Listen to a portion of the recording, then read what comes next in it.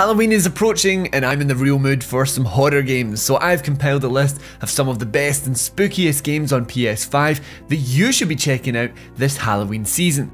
Now, I've not strictly stuck to horror games, I have some horror adjacent titles. I tried to include a wide berth of different styles of horror, but regardless, this is the season that you should be playing these games. We're sticking to PS5 with this video, so no Alien Isolation. I know I'm going to get a comment about it anyway, but let's get right into things. We're starting out with one of my all-time favourite PS5 games. Dead Space is an absolute corker of a remake, vastly improving the visuals and sound design of this PS3 horror classic. Now, I'm a huge fan of the Alien franchise, and that series' influence is felt all over the USG Ishimura, which still to this day has to be one of the best video game settings ever. In this remake, Isaac actually speaks, but the core of the original experience is very much kept alive. You're going to be creeping through dark metal hallways, hearing the distant screams of abhorrent creatures, along with the thudding footsteps of your hulking suit. Oh man, I'm actually dying to get a replay in for this game.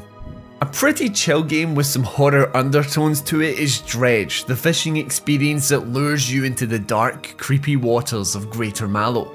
At its heart, this is a simple game with a satisfying progression system, a cool art style, plenty of different fish to catch, and a Lovecraftian eeriness to it all.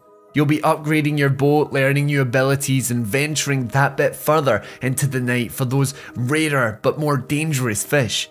Now, if you're not in the mood for full-on horror and just something that gives you a bit of a spook, Dredge is the perfect chill game for you this Halloween.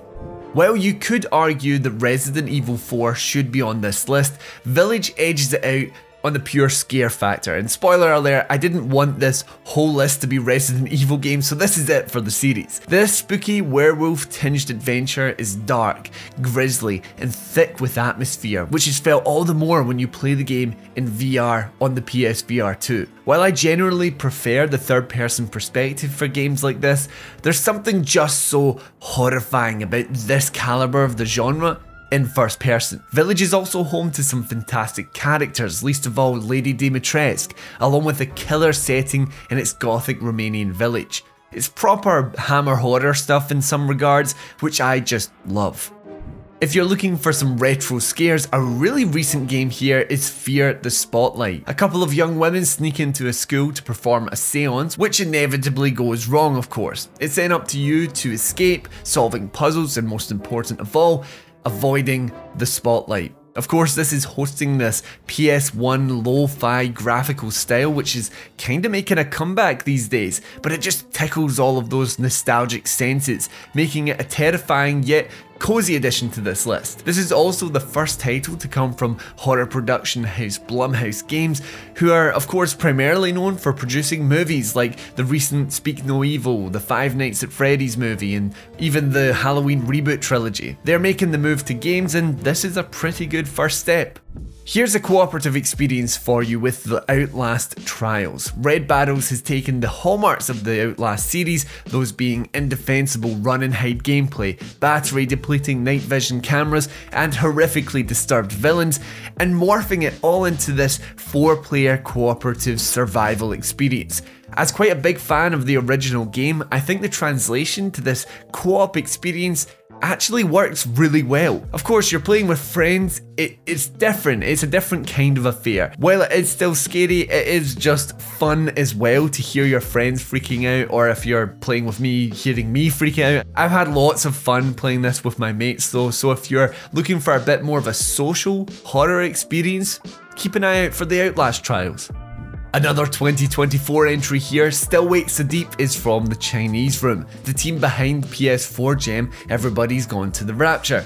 This entry is much more firmly placed in the horror genre, with grotesque enemies, proper scare-inducing sound design, and a killer setting. It's basically The Thing set in a Scottish oil rig in the 70s. Still Wakes the Deep is very authentic to its setting, with painstaking details around the rig, with phenomenal visuals in the sort of understated way that the Chinese Room does really well. It's also fantastic to hear such natural Western Scottish accents. As someone from that neck of the woods myself, it's not the longest experience, but for a spooky jaunt on Halloween night, this is a great time. If you're in the market for something a bit bigger, but also with its fair amount of spooks, then I introduce you to Dying Light 2 Stay Human.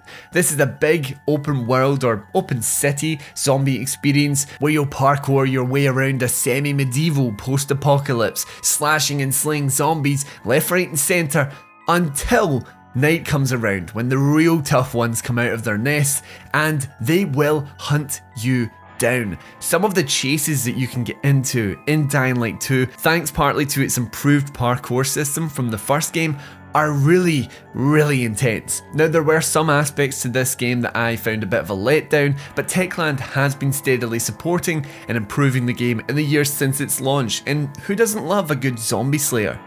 Until Dawn is one of the great interactive horror experiences on PlayStation, which you should totally check out if you haven't already. Now, I'm going to cheat a little bit here. There is a PS5 remake out there which looks fantastic and of course still retains the same brilliant writing and pacing and edge of your seat style decision making, but I wouldn't blame you too much if you turned your eye to the PS4 original, which is currently about a quarter of the price of the remake and actually runs better than the remake at 60 FPS through PS5 backwards compatibility. Regardless of which version you choose, Until Dawn is such an entertaining teen slasher with grisly deaths and a great storyline that has you wondering how far into the supernatural or mythological it will actually go. And it is highly replayable too as you try to make it through the story with all characters surviving or everyone dying.